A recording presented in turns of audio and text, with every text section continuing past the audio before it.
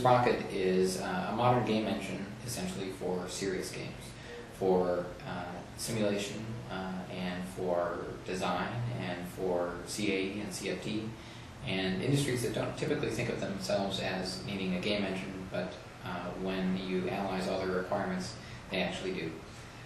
So it's an engine with a lot of moving parts, which we try to simplify into a coherent core. So customers deal with these objects have attributes and components are things like what you normally would think of in a game or a simulation. These are things like sound, potentially physics, potentially behaviors or scripts or code, and of course, and most relevant to this conversation, visual components or 3D graphics. Blue Sprocket is high dynamic range rendering end-to-end with fully shaded objects throughout the scene. Every object in the scene is shaded, every object in the scene is lit.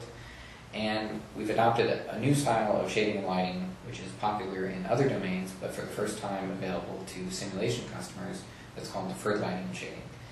And what this means is that we have the capability for these customers to not just see their scenes lit by the sun or by a single global light source, or even by the number that the hardware can actually do natively. So typically 8 lights is about the most you can get out of a typical OpenGL hardware implementation. But by using our deferred lighting and shading in the Blue Sprocket engine, we've allowed customers to render as many lights as they want on as many objects in their scene and have every one of those things fully lit and shaded, where the performance and the quality that they want are completely interchangeable.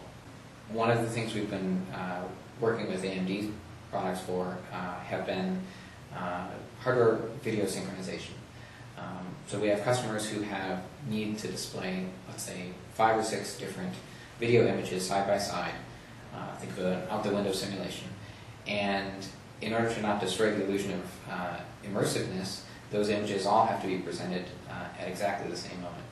So AMD's latest product, the S400, has been instrumental in our ability to achieve the highest quality synchronization. The S400 has some features which, while being industry compatible with standards and open sort of specifications, take those specifications and allow interpretation of them in a way that makes the actual jobs people are trying to achieve with that hardware more easy and more readily accomplished.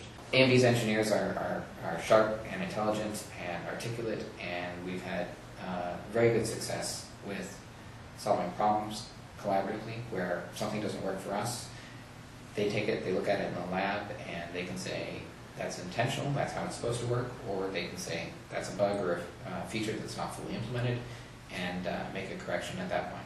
And we've had really great turnaround times with that, been able to quickly iterate towards better solutions more quickly, simply because of a strong relationship and easy access to technical staff and engineering staff. And on the product side, we've had great success working with particularly the product team around the high-end workstation products to help find customers who have hard problems and to see how to best engineer a solution to meet those needs.